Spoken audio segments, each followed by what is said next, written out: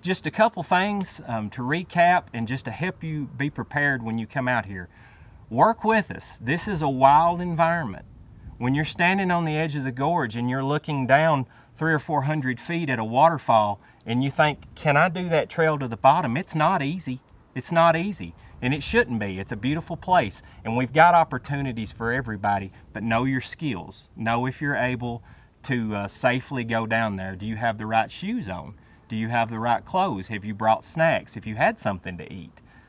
Did you pack a pack? Did you tell somebody where you're going? Do you have water?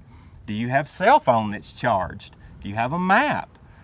We sell maps. We have apps that show you where you're at. We can direct you to those at the park.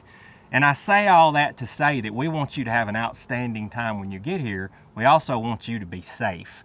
We don't want to have to come get you, although we will do that. We have that service, and if we need to help you out, we will.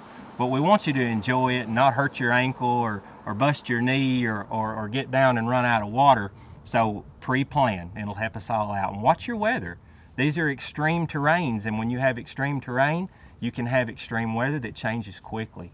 So please watch your weather and know if there's storms in the area.